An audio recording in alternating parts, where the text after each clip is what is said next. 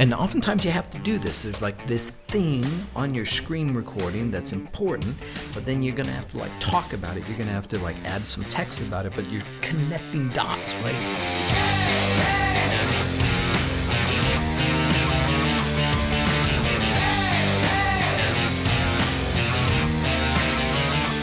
Welcome back. We are working on one of the shapes or one of the callouts at the kind of near the end of this project here. I've already expanded the group so you don't have to worry about ungrouping everything, at least as part of this video. So let's take a look at it one part at a time. The animated dots.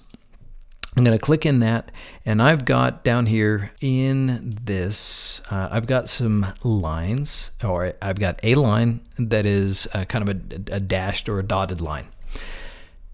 This is, I'm going to turn to none, and now you can see this really simply, that I've got a line that is animated from the left to the right. Couldn't be more simple. All we're focusing on here is the line.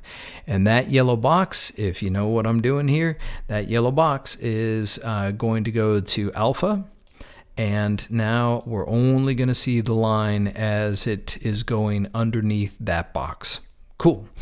Next, we've got the rectangle, which is this one right here. Not much to speak about that. And we've got this circle over here. Now, we also have this text. We've got the number 4 and 3 lines of text that are kind of coming in from outside. And we really want it to only show up inside. We're going to open or show this shape right here. If I turn it off, you can see how it just is overlays right on top. Whether it's yellow or green, doesn't matter. All it's going to do is it is going to take the text that is underneath it, and we're going to alpha track that thing. And now all of the number 4 and the text, it is only showing up, even though it's animated in, it's only showing up underneath it.